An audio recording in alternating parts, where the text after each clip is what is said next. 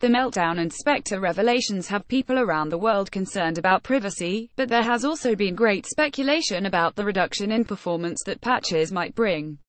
Now, Microsoft and Intel have opened up about the sort of slowdown PC users and server operators can expect, having previously tried to play down the negative impact that bug patches will have on systems. Intel's benchmark test now shows that depending on the tasks, a slowdown of between 2 and 14% can be observed.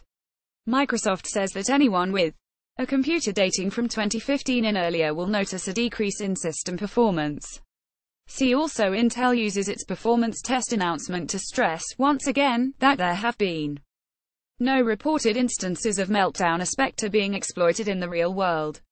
The chipmaker says that it will share more information as it performs more tests, but wants to let its users know about its findings so far. In a post in its newsroom, Intel says, based on our most recent PC benchmarking, we continue to expect that the performance impact should not be significant for average computer users.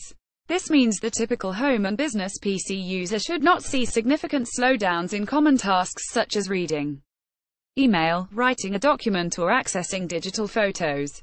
Based on our tests on Sysmark 2014 SHE, a leading benchmark of PC performance, 8th generation core platforms with solid-state storage will see a performance impact of 6% or less. Sysmark is a collection of benchmark tests. Individual test results ranged from 2% to 14%.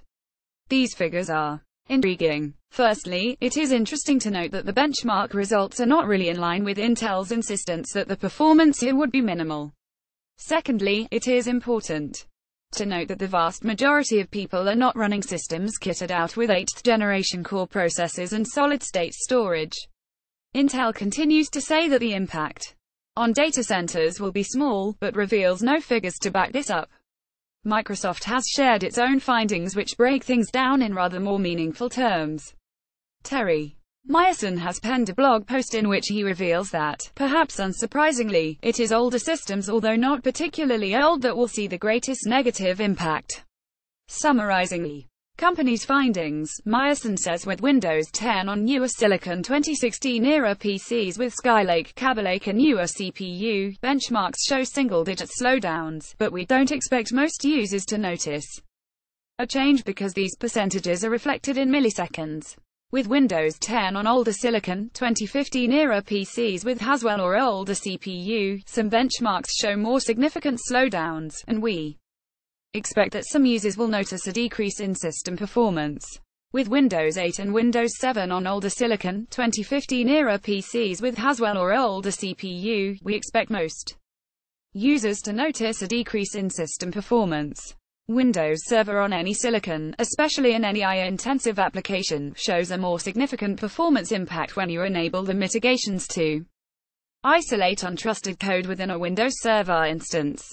This is why you want to be careful to evaluate the risk of untrusted code for each Windows Server instance, and balance the security versus performance trade-off for your environment. He goes on to explain, for context, on newer CPUs such as on Skylake and beyond, Intel has refined the instructions used to disable branch speculation to be more specific to indirect branches, reducing the overall performance penalty of the Spectre mitigation.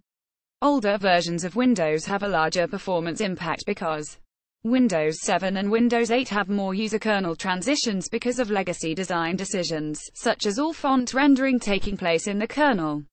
We will publish data on benchmark performance in the weeks ahead. As more benchmarks are performed and there are more real-world tests from users, the impact of Meltdown and Spectre patches will really start to be understood. There has been insistence from many sides that any negative performance hit will gradually be mitigated against, but it looks as though we're in for a long and bumpy ride.